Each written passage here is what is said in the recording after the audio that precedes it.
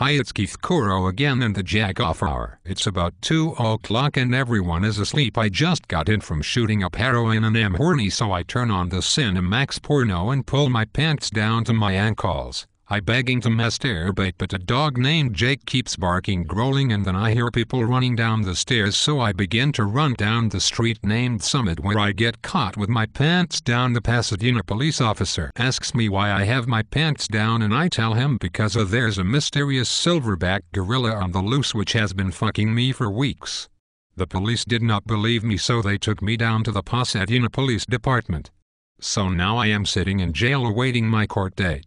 The life tells me I got a care package sent to me by Jeremy and Brianne, my old buddies at the Summit House in Pasadena. It came with Jerry's nudie mags and a jar of peanut butter.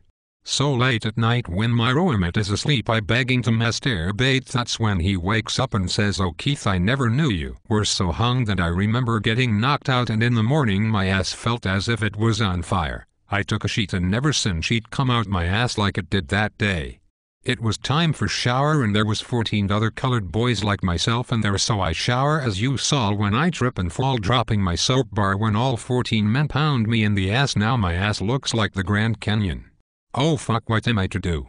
I then tie my bed sheets to the fire sprinklers and try to hang myself, but then the weirdest thing happened. I got fucked by a silverback gorilla.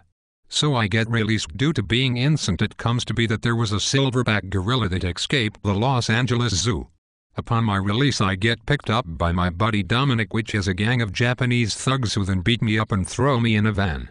He then releases me in the Los Angeles Zoo, where I am now in a cell with the same silverback gorilla. Man, is my ass going to be sore.